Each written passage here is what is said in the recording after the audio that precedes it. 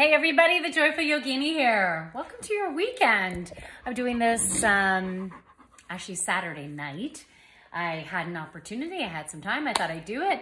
I kind of got the just woken up hair. It was one of those wash and put it up in a bun and then let it out and see whatever the fuck happens. And this is what happens. So I feel like pulling cards for this weekend from my Animal Tarot deck. So that is what I'm going to do here. See what we can learn about this energy. I think it's on Tuesday that we have, is it a solar eclipse or a lunar eclipse? We have another eclipse happening on Tuesday. So what is it? I wish I had checked beforehand. I think it's a lunar. Because it looks like we have almost a full moon. So that's got to be just around the corner as well. Maybe that's also happening on Tuesday. I'm going to have to look at this stuff. But let's see what the cards say. Okay, so what messages want to come out for us for this weekend? Okay, so far we have the Scarlet Macaw. And then there's Magpie. We have birds that want to give us messages today. I feel like there might be one more card, one more message, or not. Maybe I should be, okay, I think that one. All right, so the first one, Scarlet Macaw, sharp vision and spiritual perception. So trust your intuition this weekend. If you're getting like a niggling about needing to do something, then make sure you get it done. If an idea sparks in about, maybe it has to do with relationships, maybe it has to do with finances, maybe it has to do with career, trust that, act on it. There's going to be a mixture this week of taking action and then allowing your body to chill. Okay, so there's going to be influxes of energy. So listen to that, trust that, work with that energy. So you are having sharp visual perception. And when I also look at the macaw, there's so much red and yellow and a bluey purple. So that bluey purple for me is representing the indigo, the third eye, so being really connected with your higher self. So listen to those messages, as well as the violet, which is on the top, which is your crown chakra, and that's direct connection to source energy. The yellow is the solar plexus. So that is your confidence, your courage, your willpower. It's time to step in your strength and make those choices that feel best for you. Not because someone else said you should do it. It's because if it feels right for you, then that's when you should do it. And sometimes you need to have that confidence to be able to speak your truth and not do what someone else is saying.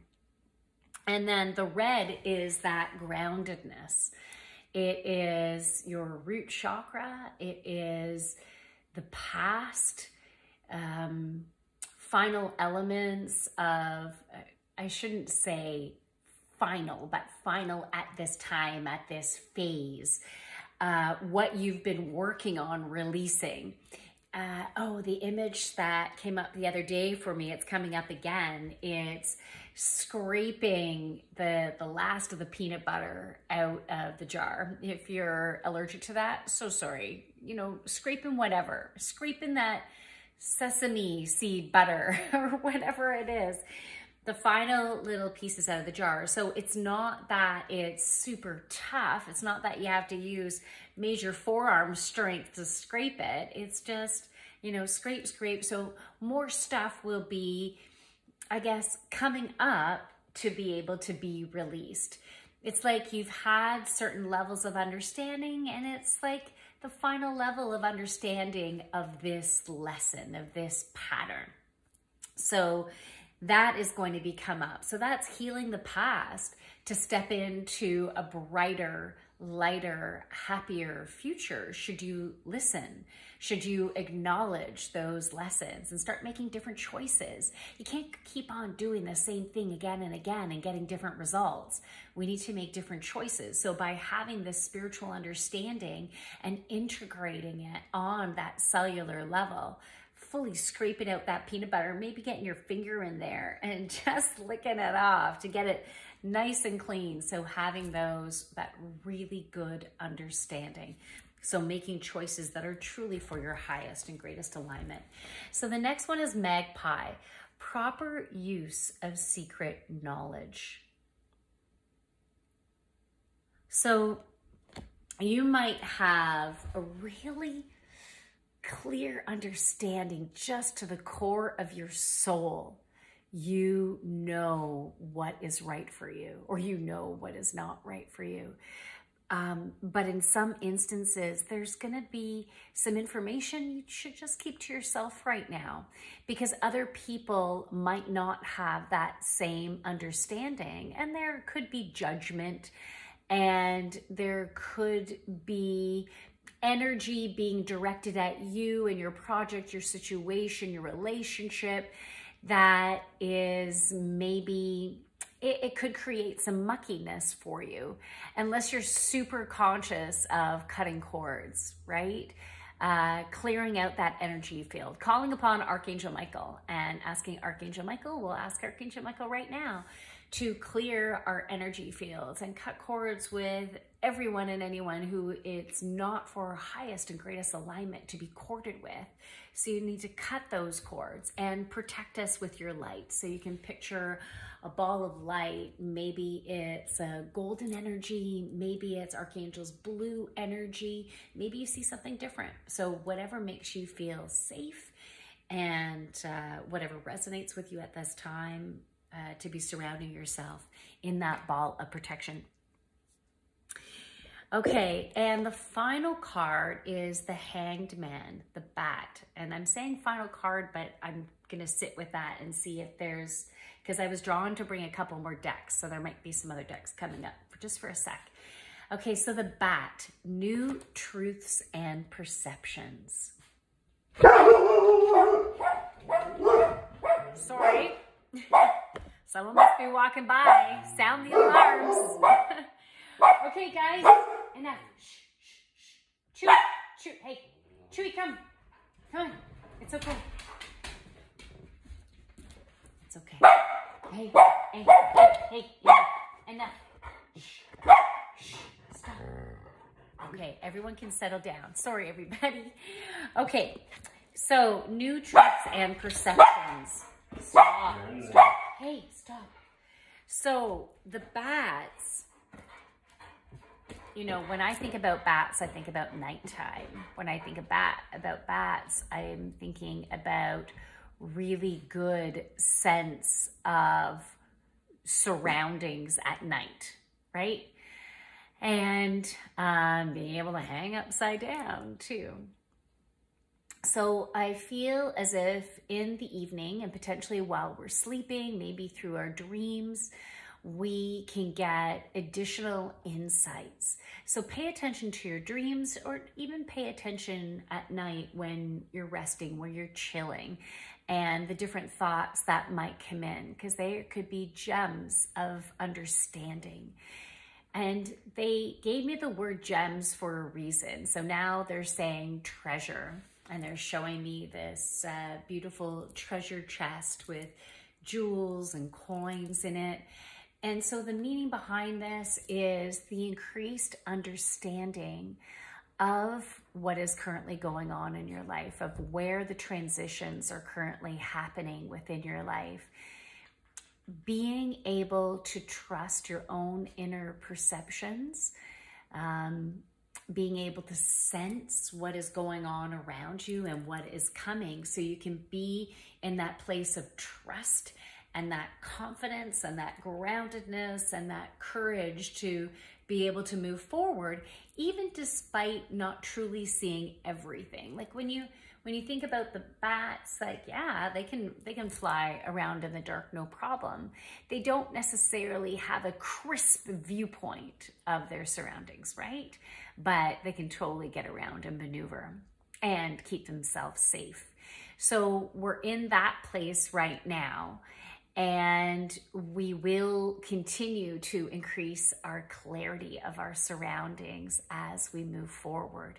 As we go through this next eclipse and next full moon, things are falling into place as long as you have been focused on what you want, focused on what you're creating, not focused on fear or what you don't want to happen. So if you have been consciously focusing, and if you haven't, then start focusing on just simply the joy of you creating a beautiful future. And you've already started your new beginnings. We've had a really big shift. So we're all in new beginnings right now. And so what are you creating? Focus on what you want, not on what you don't want. And okay, so I'm going to pull a card for can't see it very well, but the Effin' Badass Affirmation deck. There are swear words in here, warning. So if that bothers you, a card just fell out for an affirmation. I didn't look at it yet. I feel like I'm supposed to be pulling one more affirmation. You can see if one or both of them apply for you, if they resonate for you. And if they do, you can think about these affirmations throughout the rest of the weekend. So the first card is, I am so ready to rock this shit. I am so ready to rock this shit. All right, the next card is, I fucking celebrate myself today. Celebrate how far you've come, where you are at right now, what has been presenting right now for you.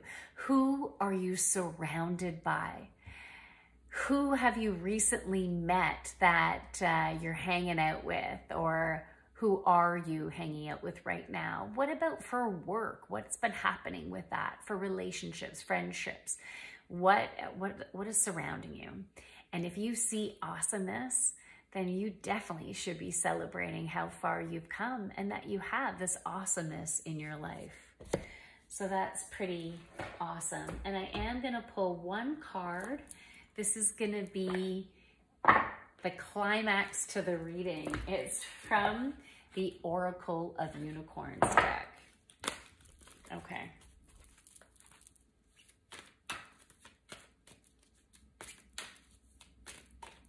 So trust in your flow. Keep taking action. Don't allow fear to slow you down. Just keep moving forward. And if fears of judgment come up, or fears of, is this the right thing to do? Is this crazy? Just let go of that shit, right? We're in new beginnings. We're not in a world that it was before. We're not doing it how you're supposed to be doing it. We're creating it based on who we are. We're mapping out our own individual future. Oh, what a great card. Magic. Make a wish. Believe in miracles. Magic surrounds you. So create a life that will be a masterpiece. Create magnificence based on the beautiful, creative, unique genius that you are. Focus on the amazing creation. I hope you have a wonderful rest of your weekend and a beautiful week. If I have a chance to do a weekly reading, I will do my best. If that doesn't go out on Sunday night, which I might not have time to do, potentially Monday night or Tuesday. I'll get it out as soon as I can. So make your wishes, everybody. Have a beautiful rest of your weekend. And hey, if you want to join me for my power yoga on Sunday, it is 9:15 a.m. And that's Toronto time. And you can join me over Zoom, or if you happen to live locally in Uxbridge, you can join me in my home studio. Drop-in is $17 per drop-in. How many classes have we had? I think we've already had 6 classes. no, sorry, 2 classes. If you want to join for the next 6, then there will be a discount as opposed to it being 17. You can do $15, and because I'll what is it? Make it retroactive with that's not the right word. Oh well, but you know what I mean. And what else? If you're looking for a one-on-one reading or yoga session, you can let me know. We can do that in person or over Zoom. So from my light to your beautiful, kick-ass, awesome light, namaste. And you go and manifest brilliance in your life. Bye.